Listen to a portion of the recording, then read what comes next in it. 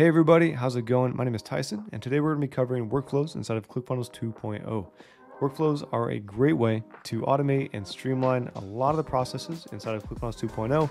And today we're going to be covering how to set them up, how to manage them, and how to customize them based off of what your business needs.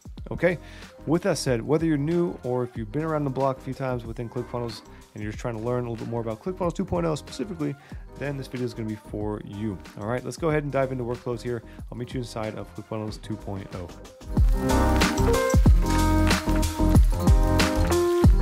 Okay, we're inside of ClickFunnels 2.0.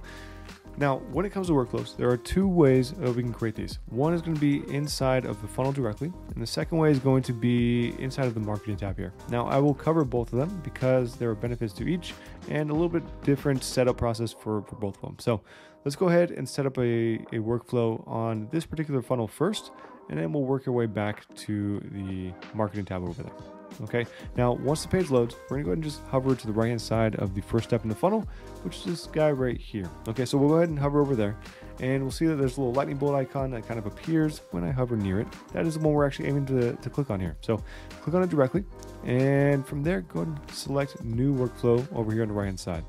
Awesome. Okay, from here, let's go ahead and give this a name. We'll call this workflow setup example. There we go.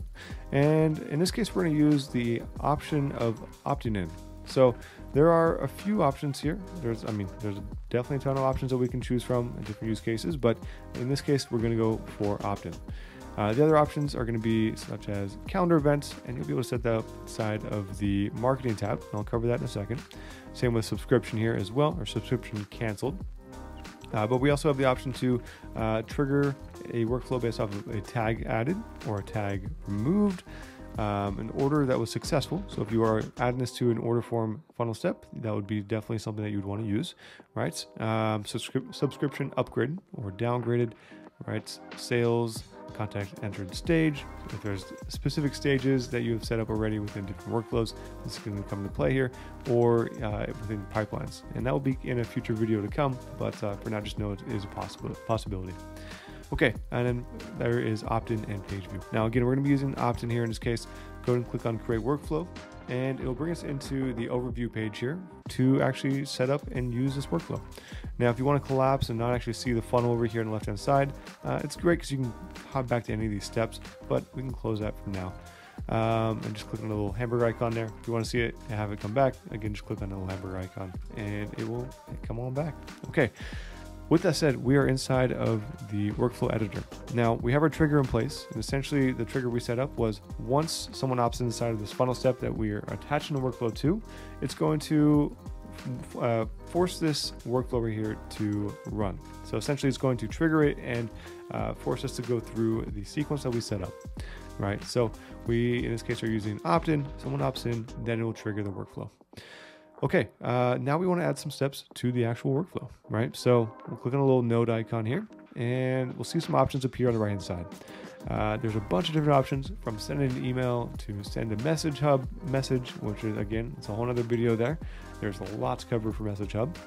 But below that, we have asset. So if you have any digital assets that you'd like to attach and send out, maybe if you're setting up maybe a lead squeeze and you want to send out your actual lead magnet, that's a possibility if it's something that people are able to download and view. Anyways, that's an option there. Conditional split paths. We have split paths, we have delays, trigger another workflow, end workflow, conditional goal, meaning when someone meets a goal, it'll jump to that portion within a workflow. We'll skip over all the other things before that.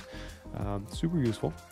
Moving down, we can tag contacts, we can add notes inside of their contact profile, we can notify users within your accounts. So either yourself or you have partners or employees that you would like to be notified when someone performs an action or actually, either opts in or makes a purchase. You can set up a notification right here, and it'll give you the option to notify you either by email or directly inside of the platform, or both. Totally up to you. Okay, scrolling down, we have the option to create opportunity. This is more or less through the pipelines, which again is another video. But moving down, we have enrollment, unenroll contact, grant community access, revoke community access, third-party integrations, and webhooks. All right, there was a decent amount of things there, but these things are going to be the bread and butter of setting up and automating a lot of the things that you would not want to do manually, such as sending out an email every time someone opts in, right? Someone opts into this funnel, you probably do not want to have a notification or be on edge when someone opts in, so that way you have to send out a broadcast email as soon as they opt in. This is going to take care of that. We can send an email. So just as an example, we'll click on this. You can choose from ClickFunnels templates, promotional templates, all this good stuff right here, previous templates that you've already used, or your own templates that you've already created. You can also create a new template over here and start from scratch if you'd like to. In this case, for an example, I'm going to go ahead and select this guy right here. All right, we'll go ahead and just change the name. We'll call it Workflow Example Email. There we go. For the subject line, we will say, "Hey, glad to have you here." There we go. Okay, for the headline, say, "We are excited to have you here with us." Okay, right. From address, go and select the email address that you would have set up inside of your accounts. There will be another video for this linked in the description below in case you want to check that out. But this guy right here, just go and select the one that you want to use. In this case, I'm going to use this one, and we'll go ahead and click on create. Okay. With that set up, now we have to go and actually edit the email. You go through and click on this little icon here. You can set up your email you want to send out. In this case, we just say, "Hi," just hello. Thanks for opting in. Appreciate you and all the time you're spending with us. All right. Hey, I appreciate you. Boop. There we go. Super simple. All right, go ahead and publish. And once you publish, you should be good to go, meaning that the email is now good to go. Once someone actually gets to this point in the workflow, this will be sent out. We'll go ahead and click on to the left-hand side here to actually exit the workflow or the email editor here. Anywhere over there will do, or you can click on the back arrow over here. Boop. There we go. Sometimes you have to work or click directly on the actual step in the workflow sequence to get out, but either way, we are out now. And let's say we want to add a delay and send another email, right? Delay, there we go. I'm just giving you an example here. And once you click on that, it's going to give you an option to set up the delay timer, how long you want to actually be there. Oh, maybe I didn't actually add it there. There we go. And we'll go ahead and just do 1 day. 1 day delay. Perfect. There we go. Now there's a delay. Actually, I accidentally added it above the email, but I'm going to go ahead and pull it down. There we go. So the email sent right away, and then there's a day delay, and then we can set up anything else after that. Now, these are just examples. Obviously, you can customize it however you want, but workflows can trigger whatever. So let's say someone is purchasing access to a course. They're purchasing a membership that you have set up here that you have a course for, and you want to give them access. Awesome. Go down and click on enroll, right? There we go. And from there, you can go and select the course that you want to give them access to. You can actually customize which ones they have access to, which modules. There we go. You can also drag and drop. It looks like it's giving me a little bit of grief here by clicking on it. But anyways, we'll go ahead and choose this one right here. So if I want to give access to the entire course, I can click directly on it, right? If I want to do just one module, I can go ahead and select an individual module and click on create step. Here we go. So when someone gets to this point in time, after a day has passed, they'll be enrolled in that first module. Okay, now let's say we have everything set up how we want it. We're ready to go and ready to move on and make sure this thing is live. All we have to do is go over here to the right hand side where it says status, click on this directly, and this is going to enable the workflow. All right, it's going to show a little pop-up on the screen just like this. Hit enable once, and after that you are all set. Once it's blue, you are in the clear here. So when someone opts in now, it will trigger this workflow. It will send out an email. It will have a day delay, and after a day, we'll enroll them in a course or a specific module in this case, right? And again, you can customize it however you want. I'm just going over the basics here as far as how you can set it up to kind of get your mind jogging for the possibilities here. One thing to point out here is that there is third-party integrations. So maybe you are using ActiveCampaign or GetResponse. Click on third-party integrations here, and you can kind of scroll through the list. This is actively being updated as we speak here. It seems like every other day there's a new one. I'm exaggerating. It's not every other day, but they're constantly adding new integrations here. You can scroll down, find the one you're looking for, connect with your account, even ClickFunnels Classic. So if you're a ClickFunnels Classic user and you want to send over contacts to ClickFunnels Classic, say you have follow-up funnels set up over there, this is a great way to do so. Okay, but anyways, there's a bunch of different options here. If you don't see an option directly on the right-hand side over here, as far as actions that you would wish to take when someone actually performs whatever action or meets a certain criteria to enter the workflow. Okay, there we are. With that said, let's go ahead and head over to the marketing tab. Okay, inside of the marketing tab, by default, when you click on marketing over here on the left-hand side, it's going to bring us into our workflows. Okay, that is perfect. That's exactly what we're looking for in this case. And if we want to create a new one, we definitely can, but we can also see the one that we've already set up here as well. Technically, you can add this particular workflow to other steps inside of other funnels if you wanted to. It is usable across the board anywhere you want inside of your account now. You can use it for specific pages if you want to by set up another trigger.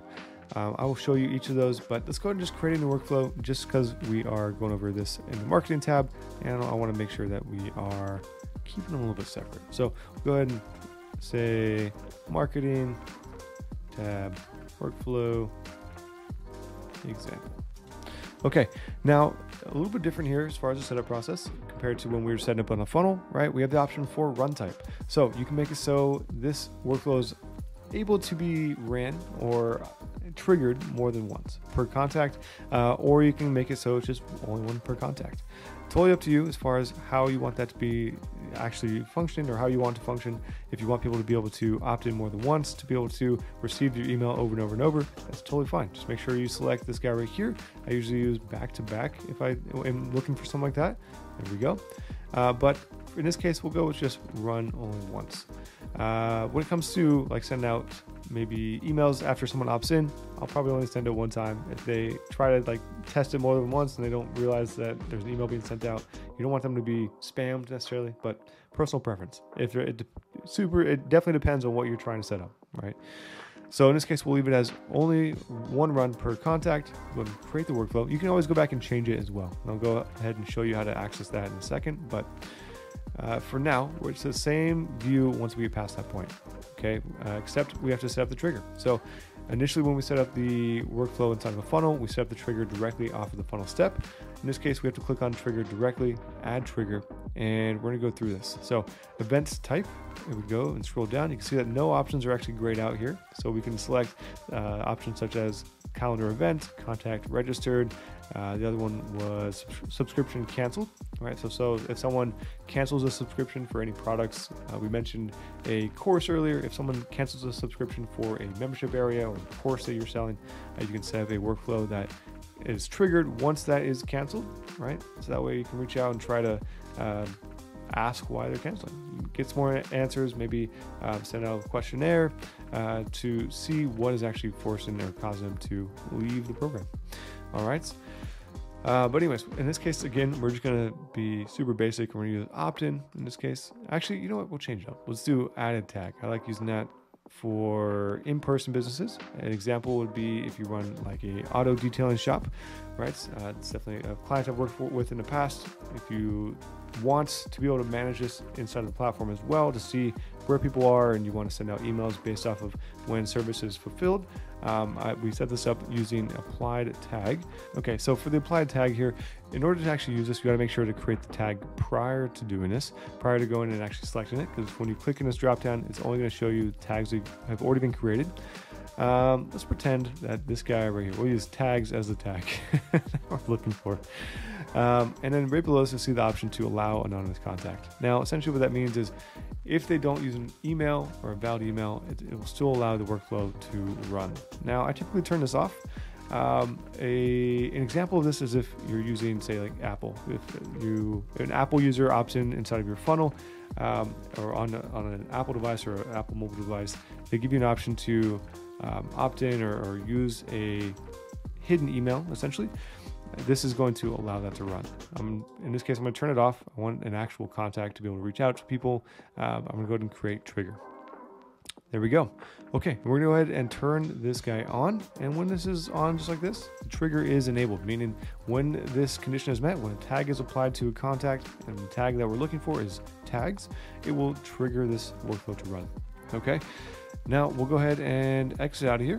And just like that, it's basically the same from here. All right, we go ahead and add a step to the workflow sequence here. Scroll up and down, you can see all the different options. Nothing is different as far as the options you see over here on the right hand side. They are the exact same.